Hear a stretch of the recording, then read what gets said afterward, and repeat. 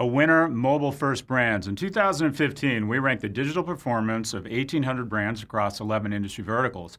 Only 66, or a little bit more than 3%, were classified as geniuses.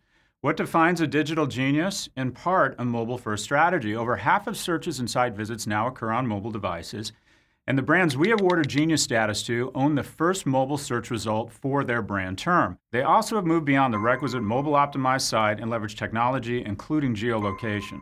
One clear winner in mobile innovation, Home Depot, that is an inspiration across all digital. The retail's best-in-class mobile site lets consumers search the inventory at their local store and easily find items once in the store. Shoppers can even search for a product by simply taking a picture of it, and the brand's mobile app includes several useful features, such as replacing a measuring tape with your shoe size. A winner, Rolex. After years of ignoring digital, Rolex began posting on Instagram in November.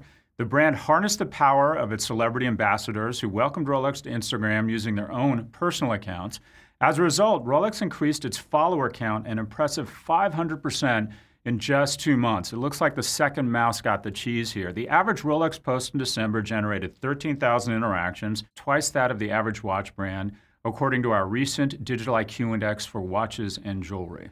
A winner, American Eagle. Despite a stock decline in 2013, American Eagle was steadfast regarding Omnichannel. Over the next 2 years, the brand methodically invested in Omnichannel features, including ship from store and opening a state-of-the-art fulfillment center, and rolling up e-commerce and retail reporting, breaking down the silos so everyone was working together. That long game has paid off. For the first half of 2015, American Eagle reported sales growth of 11%. It's easy to say that public companies are very short-term sighted, but here's a company that's made disciplined investments and it's paying off for shareholders.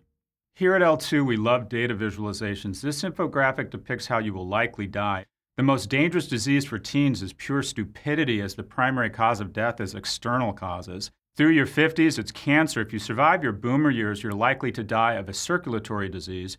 For me, I plan on dying in my sleep, even if the other people in the car are screaming in terror. We'll see you next week.